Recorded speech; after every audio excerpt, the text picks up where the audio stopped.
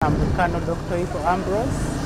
I was the head of the medical team, though the overall contingent commander was Brig Gen Emmanuel Rwashande.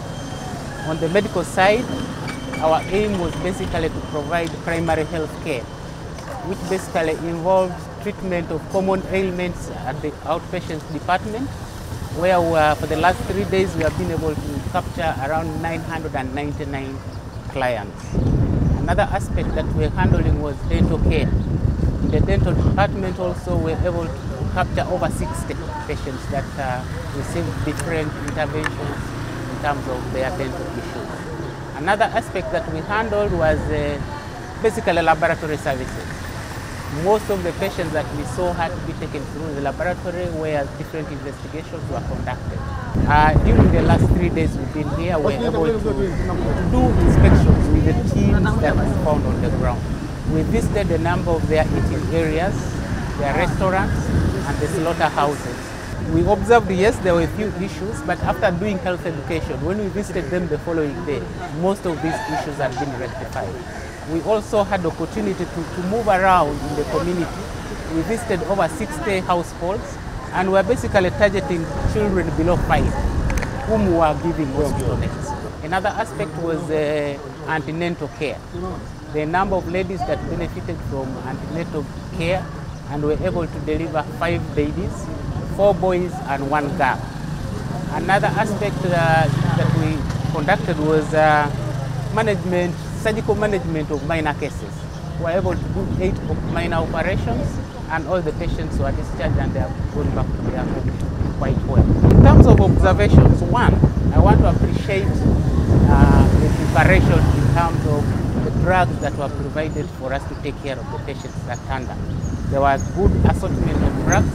Almost all conditions had been factored into the planning process, and all the patients received at least medication that would help them handle their issues. Another key observation that I made was, yes, we are all in East African region. We share the disease profiles, but I was impressed with the kind of malaria control interventions in this area. For the last 3 days, we were able to get only 1 positive malaria case. This is a story that I've picked some of their interventions, and I want to use some of this, build on them to try to improve the situation also back home. Kwa jina naitwa Hamisa Bakari Sultani, natokea shehia ya Mea. Nashukuru tumepata faraja kuja kukutembelea Zanzibar, na tumepata huduma za kiafya ya wagonjwa, tumefika wengi na matibabu tunapata huduma nzuri, na dawa pia tumepata, tunashukuru.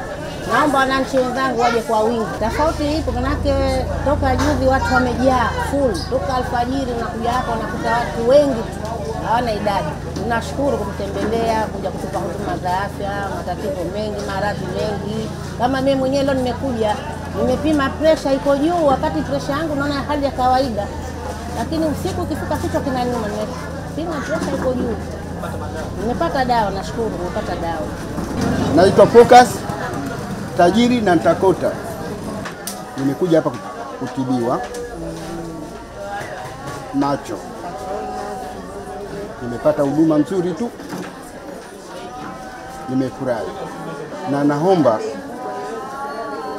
muendelee hivyo jeshi la kutoa msaada kwa wananchi. Kila aliyokuja hapa amefaidika na msaada wenu. Haijawahi kutokea.